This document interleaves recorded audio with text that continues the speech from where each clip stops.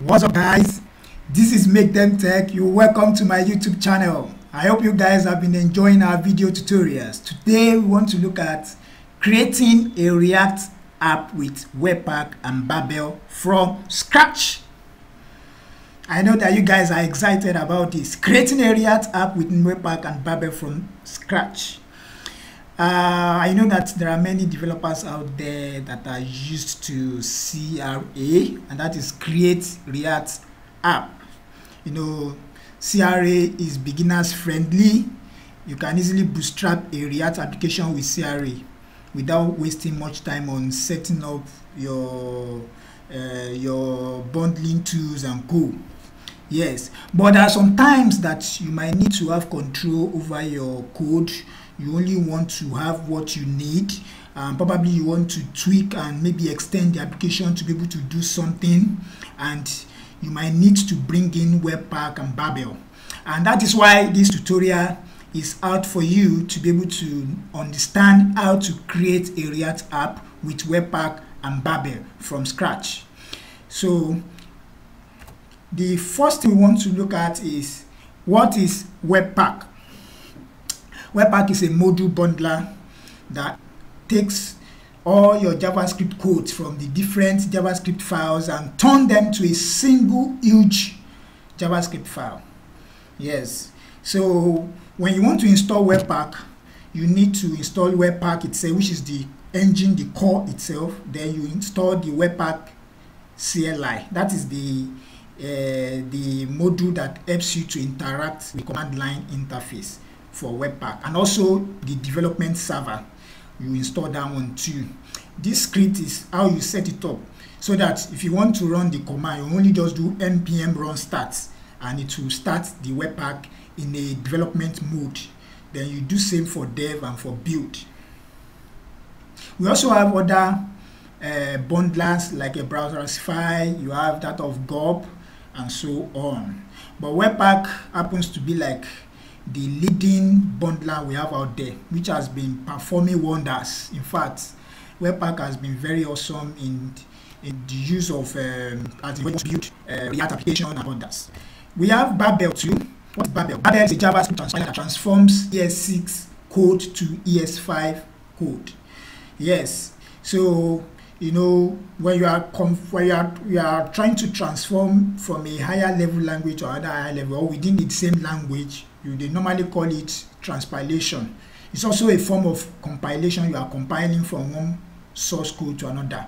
But this time around, we are not going to the low level, like converting from a higher level language to a lower level language. So it's just basically transpiling. ES6 is not supported by most browsers today. There are many browsers today that are still much of ES5 code. So because of that, you know, and there are many features that we want to use in our ES5 in our JavaScript code that are of ES6 standards. So with that, you might need Babel to be able to transpile your code to ES5 code. We have Babel core, which is the main engine. We have Babel loader that helps Webpack to understand that, oh, this is your GSX, this is your arrow functions, this and co. Then we have the preset environment. This preset environment helps to determine which plugin or polyfills or whatever to use for a particular targeted browser. So, and then, you know, it brings those features together and then helps you to transpile them. Then we have the preset React that helps to transform, or yes, GSX to JavaScript functions. Then we have that of Babel plugin proposal class properties. You know, it has to do with in your class component, if you want to use arrow functions and probably you want to avoid constructor, those stuffs, you can just install your plugin proposal class properties, and it's going to help to compile your arrow functions and the likes.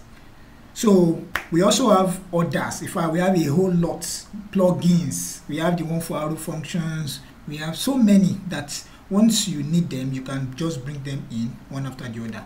And the ones that needs configuration, you do that here. This one is preset. This is how you do it for preset. For plugin like proposal, you also have another field and then you put it there.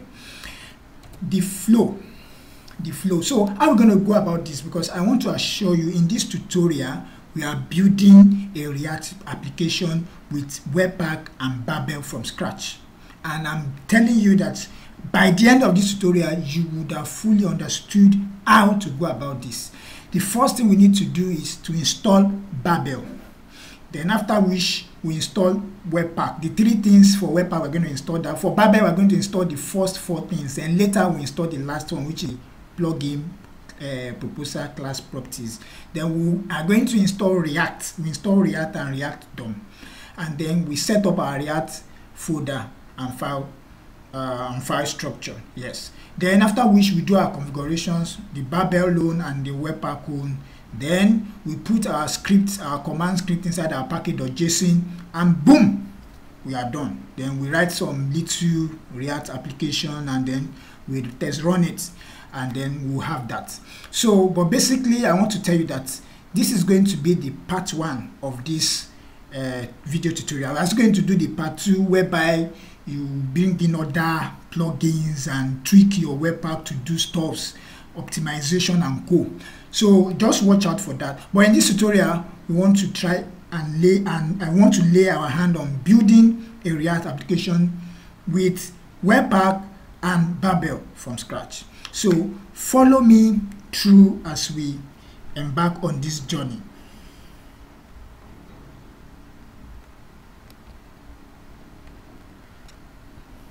Yes, so you create a folder, you call it whatever you want to call it, and then you begin on this node by putting npm init -y.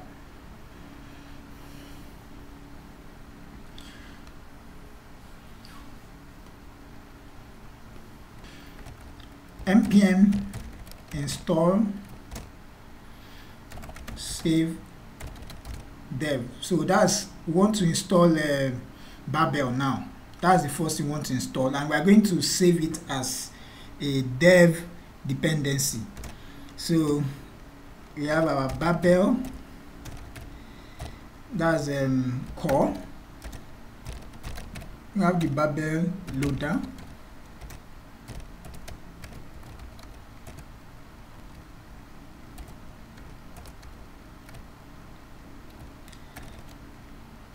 preset environment,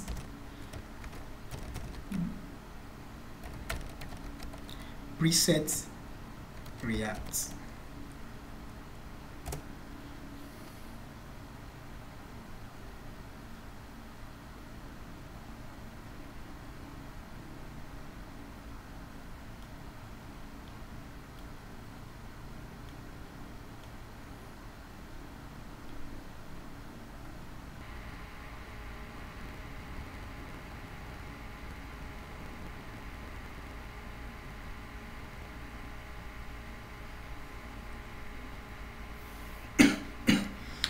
So yes, we are done.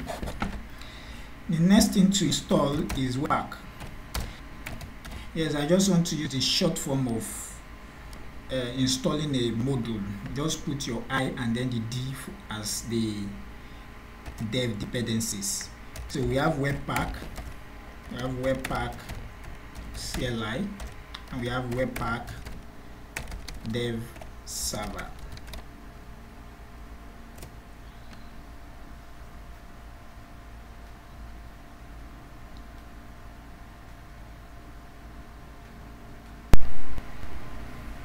Yes, so we are, and the last is React. So we are saving this as a dependency, and that's a React and React DOM.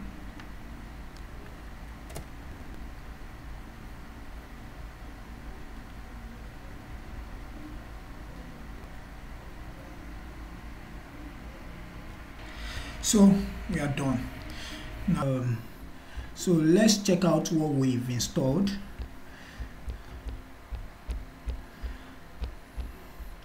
Okay, so we are fine. We want to set up a React application. We're going to start by creating a folder. src. Then we need a build folder.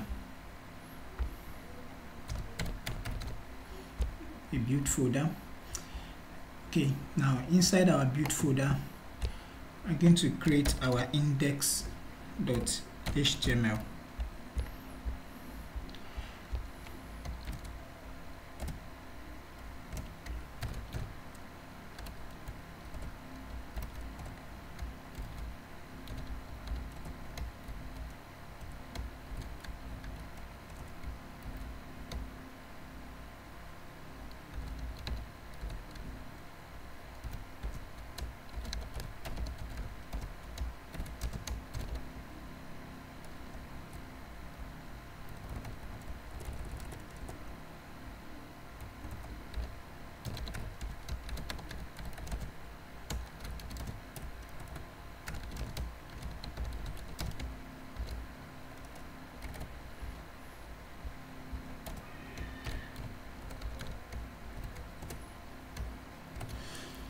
Now we need to create an element with the ID app. This is going to contain our React application. We want to reference our bundle.js file. So the single huge file that Webpack is going to bundle is going to be dropped inside this build folder. And then we need to reference that JS file in our index.html file.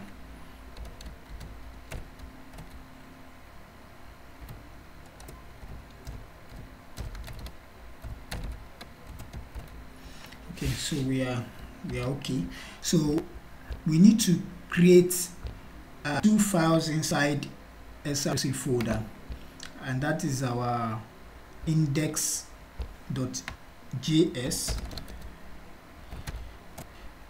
and then the next one is our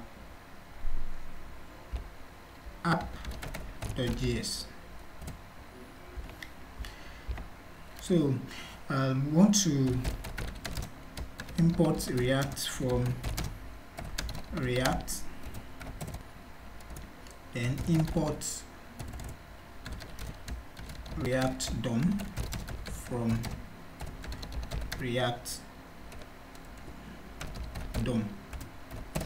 Then the app.js, I want to believe that we are familiar with React. So the app.js is more like our parent component.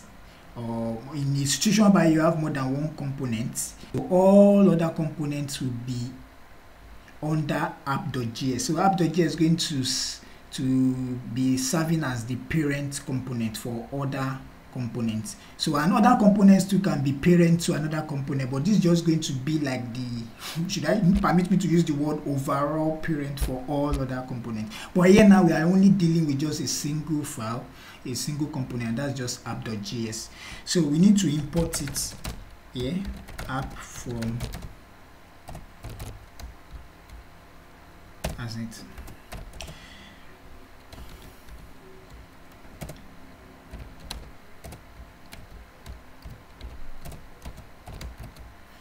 So this accepts two arguments. So the index.html, we already have an element there.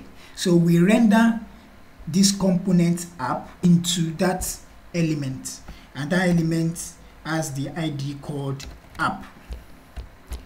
So with this, we have been able to set up our React application. So the only thing that is left for us is to write our React application, a small code that we'll just test, and then we see if it works. So we want to proceed to configure Babel now.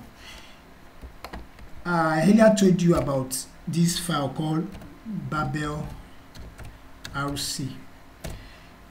So this Babel RC is just like you are writing your JSON code. So you bring in those Babel modules just to the environment and the React. That's preset environment. That's env.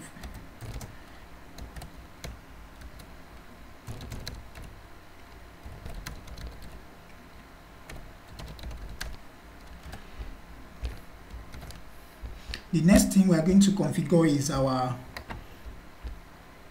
Webpack. Webpack.config.js. Okay, so webpack.config.js. Now I have some information for us, so I want us to be aware of these facts. One, I want you to know that Webpack is going to use this file to bundle your JavaScript code. This file, we are going to put some instructions there, and Webpack is going to leverage on those instructions to bundle your JavaScript codes. Then probably you have your file, you have other files, and all that you want Webpack to do, or whatever that you'll be using in your code, you have to pass them here as an instruction, and Webpack is going to do justice to it. Then another thing I want us to know is that, this application is more like a node application. We are going node now, and here now we'll be bringing in some, today where I'm just going to use the path module here. So because we have access to node modules here, so and I don't want that one to be strange to us, and then we cannot write ES6 code here, because even we need Babel to transpile our ES6 code in our React application to ES5. So we'll be writing basically ES5 and then node codes here. I'm starting with paths. I need paths to be able to reference my directories. That is required for those of us that are familiar with Node. I want to believe that this should not be strange. And then we have module.exports. So this is how to export your module in ES5. And then and this is how, ES5, and then let me say in Node. Most people that have been writing middlewares and modules in Node already knows about this. Now I want to write out 6 things. Then when I'm done, I will explain each of them.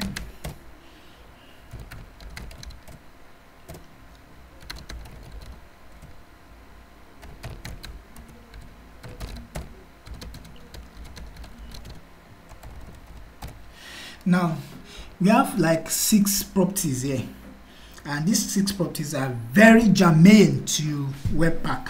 So don't forget, we are going to be passing some instructions here, and this entry means the entry point of your application. Yes, it means the entry point of your application. And then I want you to note this about your webpack.config.js. It's more like you are trying to write some code around data structure, in the sense that when the value you are passing is just a single value, you just pass it as a string. And if it's maybe there are more than one thing that you want to pass as a value, you put it in an array. And if peradventure you want to be detailed about each value that you are passing, then why not just slam the object, JavaScript object on it and use it in your configuration. So the configuration is just around regex, strings, arrays, and then objects. So here now the entry point of my application is my index.js, and that is in the source folder here. So I can just put my path.join to reference that.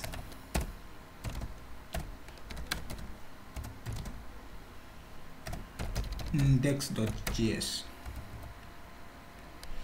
Okay, so I'm fine with that. So the next thing is the output. The output is where, the output spelling is wrong. Output, yes. So now, when Webpack has bundled your file, you need to instruct Webpack the location where that bundled file is to be dropped, and that is our build folder. So how do we do that? We need to pass the path directory to that folder, and then we need to tell Webpack that I want the name of the bundle, the single huge bundled file to be bundled to a bundle. Yes. And then if there is need for you to pass a public path, maybe you want to reference a particular, maybe when the file has been bundled, you want to maybe put the file in S3 bucket or something, the directory to where your bundle file is going to be located needs to also be passed here. So we need an object here, and we're starting with the path field. That's the path property. That's path.join.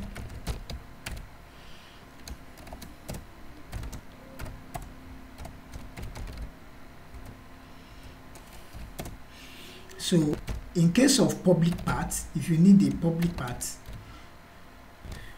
so we put, for example, now let's say maybe the bundle.js file that is going to be the output single huge file of Webpack is going to be dropped in a different directory apart from what is here.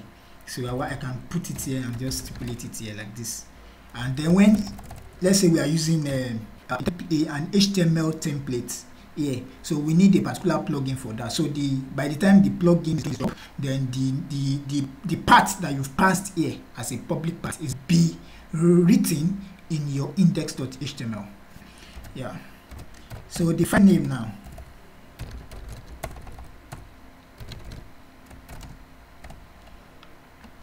Bundle.js.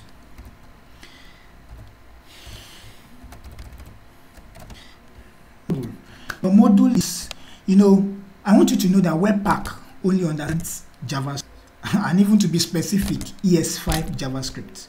Anything beyond that, you need a loader. In fact, you need some set of rules to be passed here for Webpack to be able to bundle your files. So when you talk about CSS files, you talk about SAS files, you talk about images, you talk about videos, whatever that you'll be using in your application, you need a loader for each file, and then you need to pass the rule here so that Webpack can use that rule to bundle your code. Now we have .gs and .gsx. In our .gs file, it's possible we have ES6 code, isn't it? We also have GSX. If our GSX, that means it's something to load it and help us bundle it. We need something to load that, and that is the Babel loader. Now we need to put our rules in an array. So we have a test. So we say test. We bring in a regex here.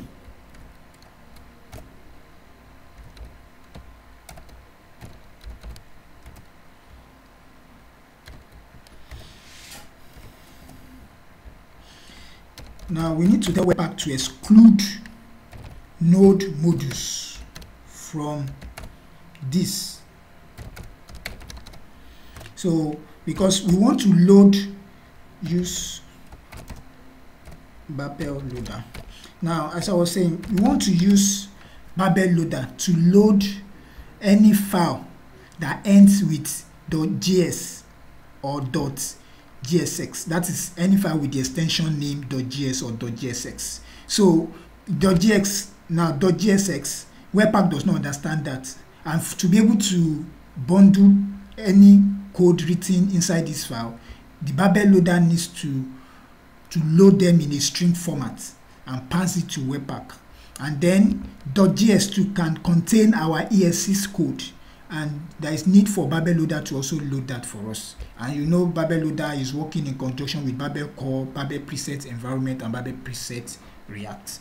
So we are done with that. Let's move to resolve.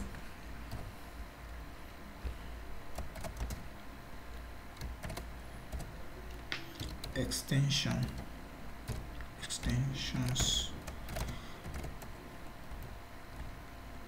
.gsx.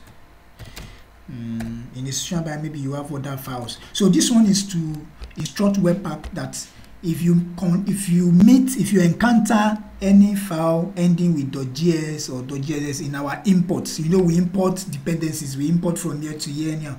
So just resolve it and let it be like this.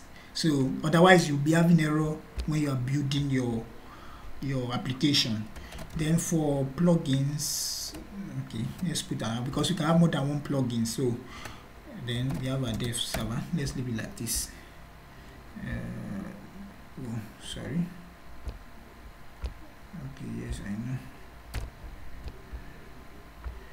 Okay. So I think we are fine now. So now let's move to package.json. So let's put our commands here. Start.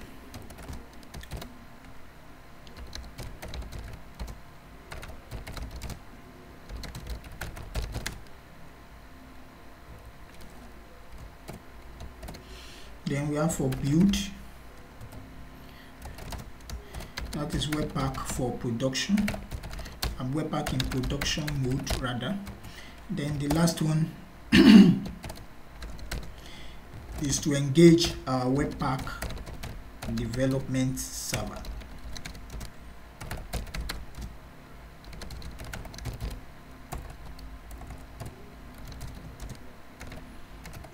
We want to be able to open it on the fly. Okay, so we are good to go. Let's go to app.js now. Let's write a small React application.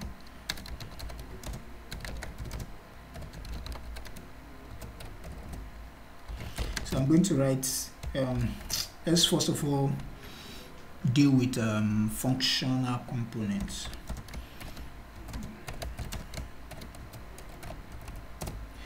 So return, say h1, let's say Webpack and Babel setup for React app. So let's just put a small text here again. What would that be? I am enjoying this tutorial. Okay, so let's export it. Oh, there's an error. Okay, yeah. I hope you guys still remember the rule of GSX.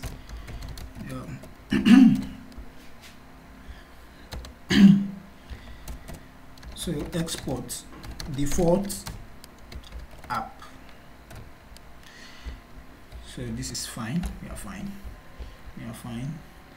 So now a small recap of what we've done so far. We started on this note by installing our dependencies. We started by install. We proceeded to install Webpack, this thing, and then which is we proceeded to set up our React folders and React folder. That's only one folder, source. That is our source folder and our build folder, and then the various files that we have inside. Then we created an index.html file. That's what we have here. Then we wrote this code inside our index.js that will render our app component into the DOM. That is the app, the div element carrying the app ID. Then we have the app.js itself. We've just written this code now, and then we proceeded also to configure Babel, and that's it here. Then we went ahead to configure our webpack.config.js. So this is what we have. Now let's start our application. So the first thing we're going to do is to run it in the development mode using Webpack itself, not Webpack development server. So let's do npm start. Let's see the results. npm start.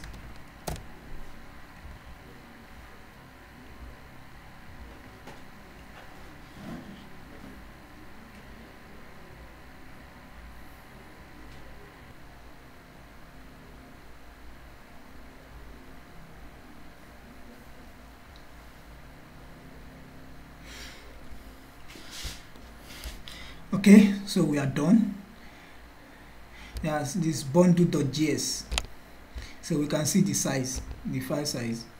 Yeah, so if you look at our build folder here, you can see that we have a new file inside. That's bundle.js. So now if you have a server, you can run it with any server. Just run your build, just serve your build folder like should I use the word CDN, and then you have it up. So but here now I'm just going to use the VS Code server. Let me use the VS Code server. Let's see the results. So we want to open it. So wow, this is it. So we can see the title here, but nothing is showing. Nothing is showing. Okay. nothing is showing, nothing is showing. Opening the development tool, so we can see how we are referencing. So the issue is that, okay, the issue is that referencing it like this, that is /bundle. So we need to adjust that. Let's go to our index here. So let's add build to it because it's picking it directly from outside. So it's running it as a whole. Okay. So let's look at it again. Whoa! Congratulations! So we have Webpack and Babel set up for React. I'm enjoying this tutorial. Very easy to do. Then let's do that of production. Let's also test npm run build.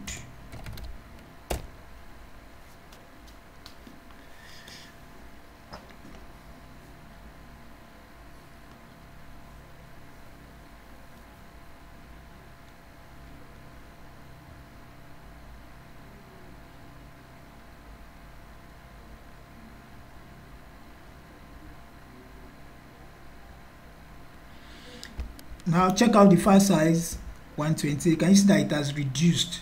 So the code has been optimized, and this is production.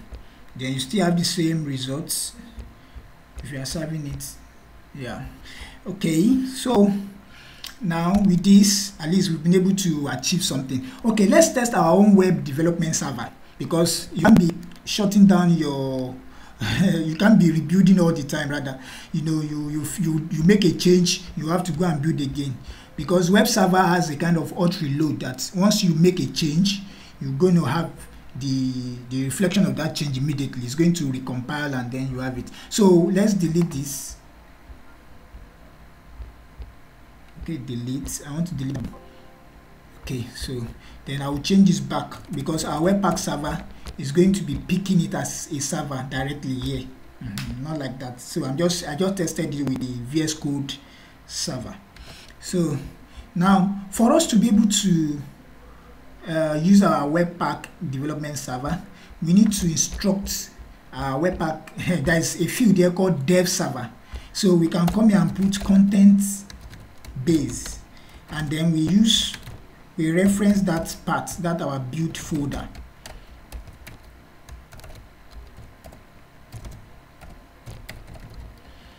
So we have it here now. So I can run the code, and then let's see the results. npm run dev. Again. Okay, so wow. Let me close this other one. We are done with you. So now by default, Webpack development server runs on port 8080. If you want to change, you can still put your port field here and just reference your port straight. You can also do it from the command script. Now let me make a change. Let's see what happens on the fly. Okay, if I do like this button, let me add the button to this button. Okay, and I just say click. Let's say click me. If I save, can you see now it has recompiled, and then you can see the change here. Okay, so then let's try to, okay, in a situation by, let's write a what's it called, a class component. That's class app extends. I know some of us are used to this, but hooks is gaining more grants these days. And what else? So render, so return. Okay, let me just carry the whole thing here, and let's drop it here. I hope you guys are enjoying this tutorial. It's like it's a long tutorial.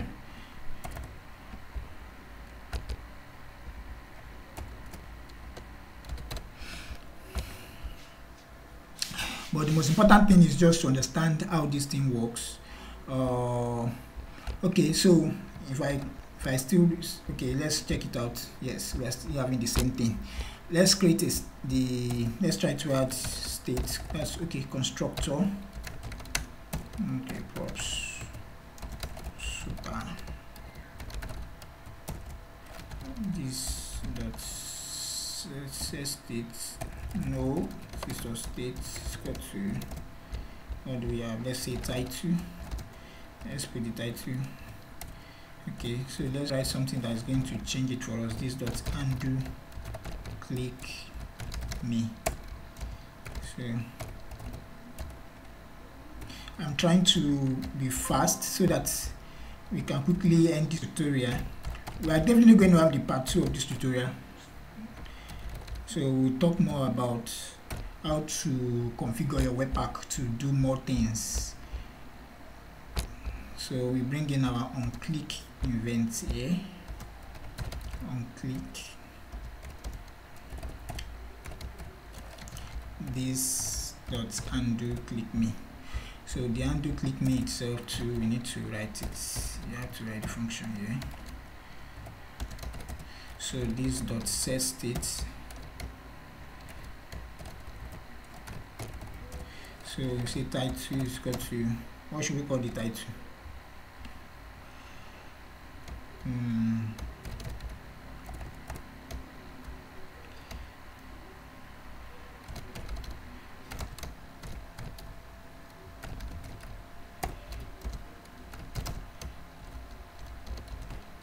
Let's just say video tutorial on Webpack / Babel setup for React.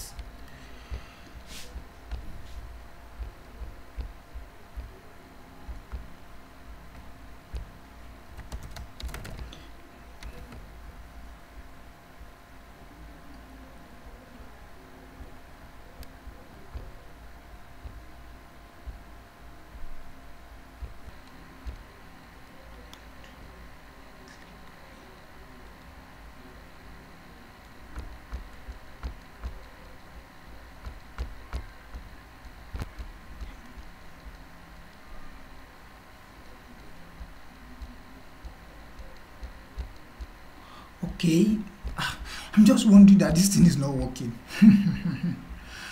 yo.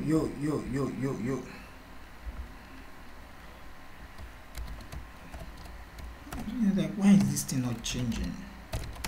State dot title, yeah. So we put our default title here. Okay, so still have it here. Boom. So let me change it now.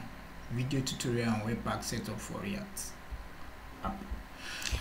Okay, so and let's say, let me just comment this out, because doing this in this hour today, it looks somehow. Why can't I just do like this? State is equal to, and just title, then what did we call that in it? No. Okay, so something like this, and then bring in my arrow function, and that's what undo click me. Why should I be using this everywhere in my code?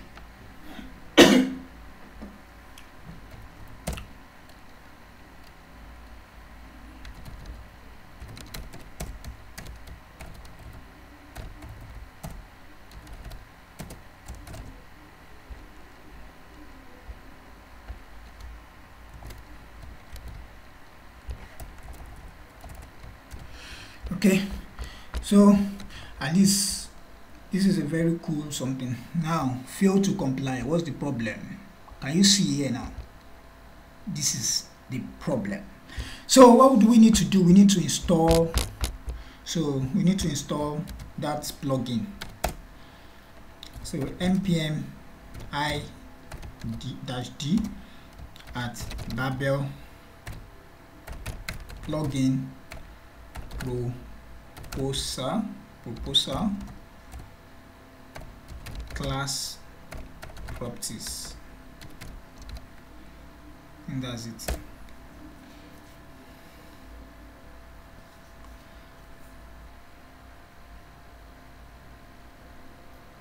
Yeah, found one high severity vulnerability, so npm audit fix.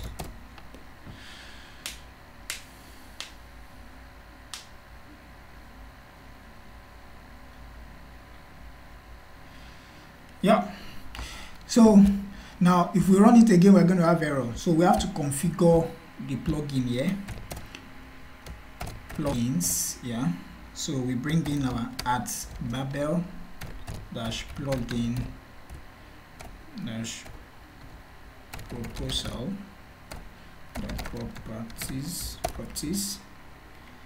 Oh, is it not class properties? Okay, think about plugin proposal class properties.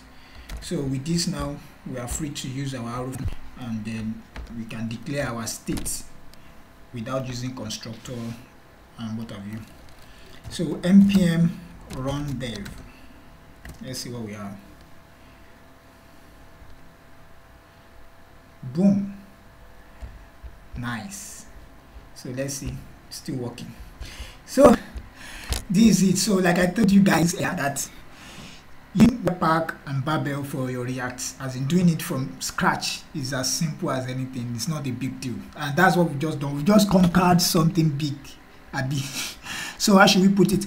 So basically what we've done is we've done the part one of how to set up Webpack and Babel for React application. So I want you guys to await and even anticipate the next release, which is going to be the part 2 of this video. There we'll be talking about the HTML plugin for your templates, your HTML templates. We're talking about our CSS loader, how to bring in CSS and co. And even with this one, let me even do it here now. With this one, you can still write your style component here to still work, but if you're having a CSS folder somewhere and you are importing it here, you will not be able to get your result because your web app does not know anything .css except you pass in the loader to use to load it. Now let's say we have let button style. Let's go to, so let me say I have what should I just, let's say background. Let's call it background, and then let's call it hash 1 2 3 4 80. Let's call it border radius, and that's 0.4 em, and then let's say border itself as 1px solid,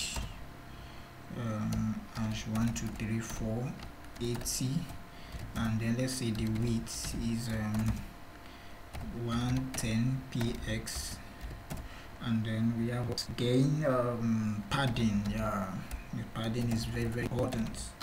Padding, let's give it 10px. So we can then come here and just use our style here to work, because this is a style component. No, yeah, so button style. So let's see what we have now. You can see it here, so it will work. So we have finally come to the end of the tutorial, and with this you can lay your hand on React application. You can start moving away from CRA and start taking control of your React application. It's very easy and you don't have any problem. So like I said, as you anticipate our next tutorial, which is going to be the part 2 of this React application, using setting up creating a React application using React, Webpack and Babel. So guys, please subscribe to my YouTube channel. I want us to grow this channel together, so you guys should subscribe, turn on the notification bell, so that whenever we drop a new video you can get notified. So thank you. I will see you in my next video.